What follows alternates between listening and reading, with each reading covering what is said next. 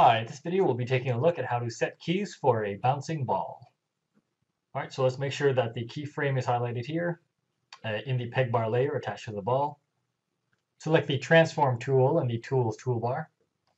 Now we can grab the cursor in the timeline and move it to frame 21 and add a keyframe by right clicking and selecting insert keyframe. Now we can drag our ball to its second position where it should be hitting the floor. Hold shift to drag in a straight line. And now let's copy the first keyframe by selecting Edit, copy cells from timeline, and let's paste it here, frame 41, by selecting Edit and paste cells into timeline.